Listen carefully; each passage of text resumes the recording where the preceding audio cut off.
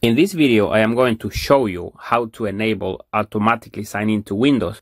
So the next time you log into Windows, you don't have to provide any password at the logon window. So I'm going to log into the computer here and show you how to do it. So in the search box, just type this command. This will open up a dialog box with all the usernames in this computer. In my case, there is only one username, but if you had multiple ones, just select the username and go on the top here and make sure this option is unchecked because we want the computer to log in automatically.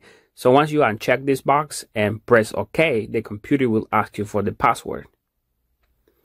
So and over here, just provide the credentials for that username you picked and press OK, and we will be restarting the computer to see if it is working.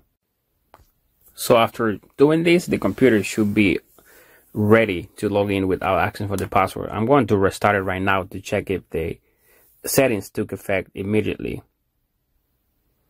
So the computer is restarting right now, and right now we should be logging in automatically without providing the credentials. So just give it a second here. So the computer is logging in without asking for the password. So it means the settings took effect immediately. This is everything for the video. Don't forget to subscribe if you're not. And for more tutorials, make sure you check these other ones.